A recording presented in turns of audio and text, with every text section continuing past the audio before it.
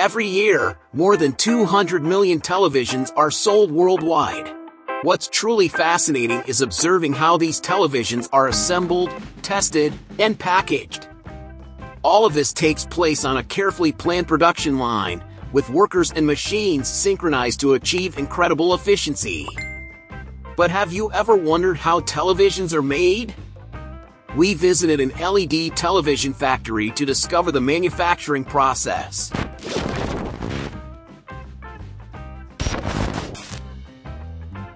This mega factory spans over 1 million square meters and produces 500,000 smart televisions annually. Its specialty is manufacturing large televisions. It's a state-of-the-art production facility where people work quickly.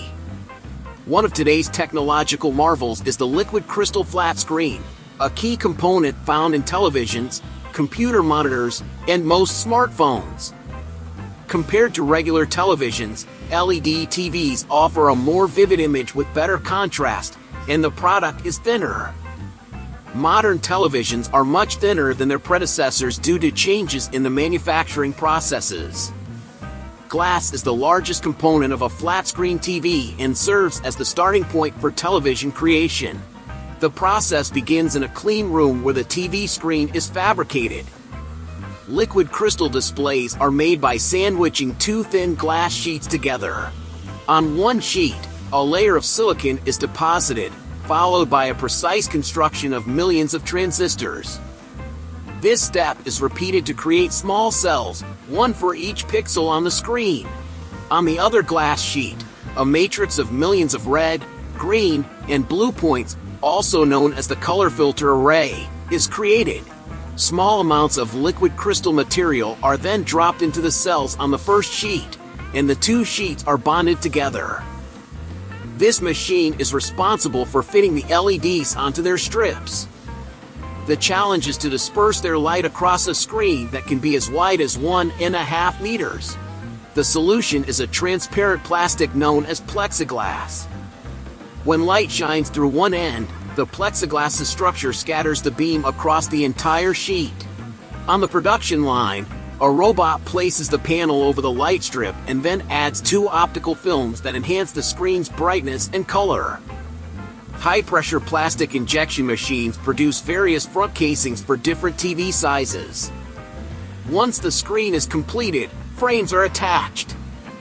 However, liquid crystals won't work without power. The components that distribute power are manufactured on-site with this machine. These are the main board, known as the SSB, and the power PCB.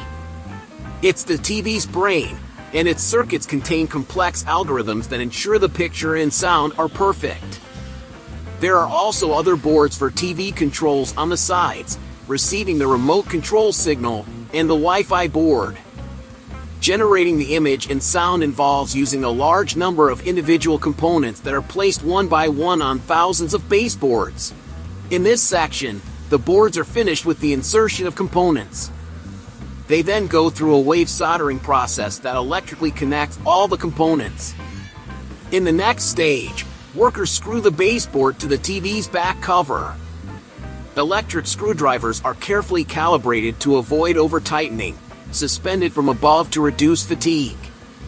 Subsequently, the finished TVs go through a memory part recording and testing area. Software and necessary information are recorded for the device to power up. Afterward, the rear panels are added, and the finished TVs undergo a quick color test. At this point, the TV is placed upright and turned on for the first time. All components are checked, and an electrical test ensures everything is functioning correctly. Some defects are not visible to the naked eye, so high-sensitivity scanners focus on key areas to ensure all pixels are active and firing as they should. The average lifespan of these screens is 100,000 hours. Each pixel constitutes a point in the displayed image. High-definition screens have over 2 million pixels, each with 3 subpixels: red, blue, and green. By combining these 3 colors, a TV can display more than 1 billion different colors. The final quality control process lasts a minimum of 4 hours, and each device undergoes extensive testing. The entire process is supervised by highly skilled experts. Televisions are hand-packed before being shipped in cardboard boxes. The end of a long assembly line results in hundreds of televisions packed on pallets. Once the packaging is complete, the televisions are loaded onto a truck to begin their journey to the customer. Like the video if you enjoyed it and share it with someone who might be interested. Additionally, subscribe to this channel and enable notifications to continue learning.